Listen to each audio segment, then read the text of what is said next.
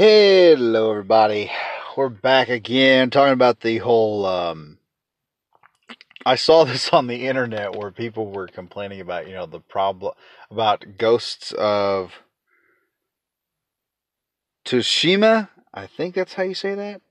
I'm not very good at Japanese names, so forgive me if I have butchered that. But we have apparently SJW Twitter has decided to flip out on a Western company making a Japanese themed game. After seeing this, I'm definitely buying the game. I'm probably gonna. I have a piggy bank at my house. I put my spare change in for usually gun parts. Every so often, I'll see a game that I want to buy, and Ghost of Tsushima. This is going to be one of those games that I'm probably going to buy. But I would like to mention something right now about the people who are saying that this is all problematic. That, Americans making a Japanese open world samurai game, which sounds awesome as hell, is problematic. It's so problematic. You shouldn't like this. No. Let me ask you a question. You're telling Japanese people not to like this. Has it ever occurred to you that maybe, just maybe, you going in there and telling the Japanese how they should feel is stamping all over their culture and their freedom of choice? Has it ever occurred to you that you, a Westerner, are going out there and pretty much committing the sin of cultural colonization? Has that not occurred to you? That you're going out there, I mean, we see this in anime where they are demanding, the reduction of boob sizes, claiming that anime is pedophilia because you got this from the same group of retarded morons who I promise you are sitting on stacks and near terabytes of child pornography. I promise you this. I've been watching these morons for years. Every time they say that you're doing something, they usually have tons of skeletons in their closets of the exact same thing. If it's spousal abuse, they've been beating the crap out of their girlfriends. If it's disrespecting women, you find out that they've been not only disrespecting women, but possibly sexually assaulting women. And if it comes down to stuff like pedophilia and all this other nonsense and disrespect for our culture, they're the ones disrespecting the culture. Because usually people like this, idiot SJWs who go out there and they say, hey, you know what? We're out here to save them from you. What's really happening is they have this sin in their life. They're the ones that are going around there jerking off to child porn and whatever else is out there in the world. Whatever bullcrap that they're accusing everyone else of doing.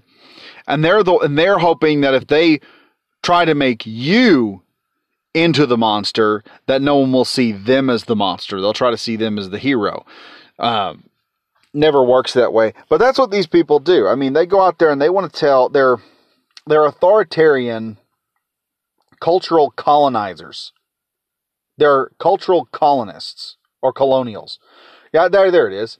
Hashtag cultural colonials. Cultural colonials.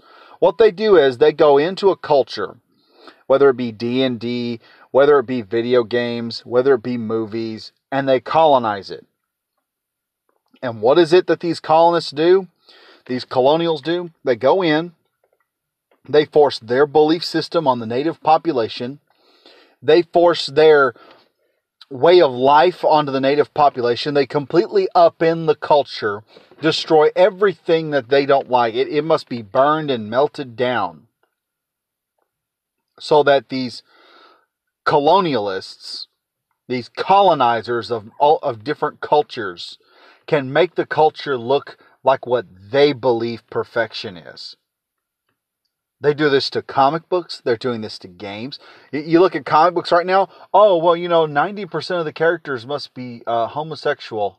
And we have to change all the homosexual characters, all the heterosexual male characters. Wolverine must now be gay. Why? Because our culture demands it. You will bow before the SJW culture. We have come to colonize your country. That's what's going on here. They are cultural colonizers. Say it with me. No, better yet, pop culture colonizers probably won't work. They're just cultural colonizers. That's what we need to call these idiots. It's like the new soy boy. Only instead of just affecting half of the SJW population, we can hit all of them with cultural colonizers. When they go in there and they tell people, Star Wars shouldn't be like this. Cultural colonizer. When you got someone going in there saying, well, Wolverine just acts a little too toxically masculine for my takes. Cultural colonizer. When you got someone going in and going, well, Japanese people should just not be doing this. They shouldn't be liking a game made by Westerners. Only Japanese people can make Japanese-themed games. Cultural colonizer. That's what we're dealing with, folks. They have been sitting there screaming about colonization for years, how the West is a colonial bastard state, and they're doing the same exact shit to our cultures, to any kind of geekdom that's out there. Any form of entertainment, whether it comes from whatever country, these people, it must pass their purity tests and submit to their culture. Because they intend to colonize it. Say no to cultural colonizers. Hashtag cultural colonizer. Hashtag cultural colonial. Cultural colonial, that sounds a lot better, actually. Colonizer just sounds like it's going to make too long of a hashtag, in my opinion. Anyway, folks, if you enjoyed this little short video, please be sure to like, comment, and subscribe if you're new to the channel. Hit the like button if you enjoyed it, and hit the bell for notification. I put new videos out all the time. And as usual, stay safe, stay frosty, and I'll see you guys in the next video. Bye-bye now.